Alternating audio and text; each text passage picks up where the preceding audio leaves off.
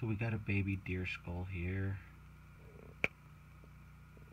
and the reason why I'm putting this up is that I'm noticing other researchers, investigators, Bigfooters that are finding kills and sometimes even stacks of bones in certain ways, which I find very interesting.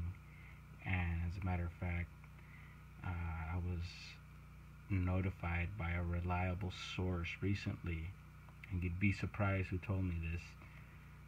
They got contacted by a biologist in the county here, and they were informed that in an area not too far from where I am, and I can't wait to get out there, they've been finding massive piles of bones stacked almost in a ritualistic or in a satanic way, they said, and I find that very interesting.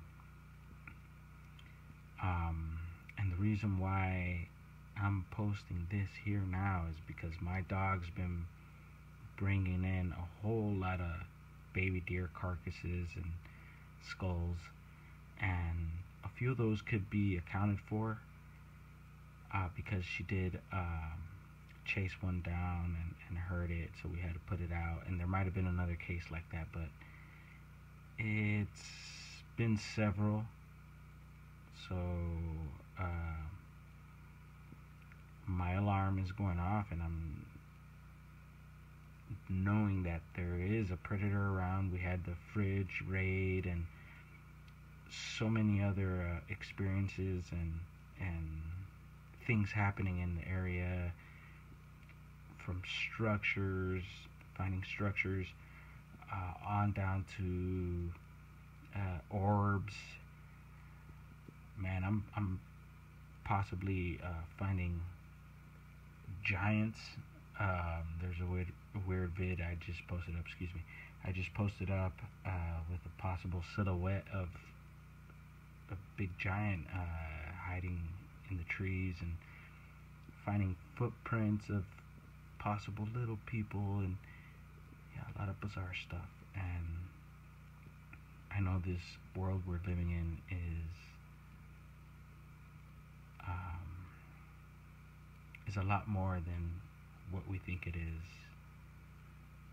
and it's up to us, wherever we're at, from the UK to different parts of the US. It's good to see other people's work, and once again, important to share notes and respect one another's works. I think there's so much more I want to express here, but for now, I guess I'll just keep it at that. And I'll have a few other things to show you.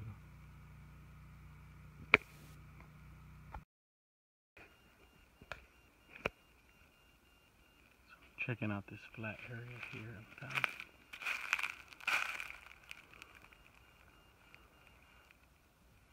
Looks like a raccoon's tail got pulled off or something.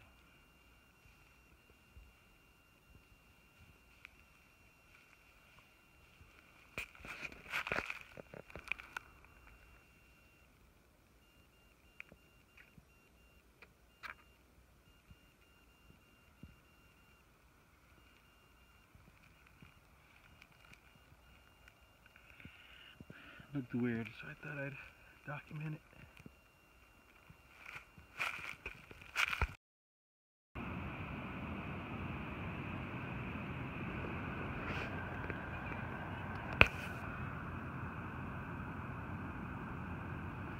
Looks like something ate a bird there.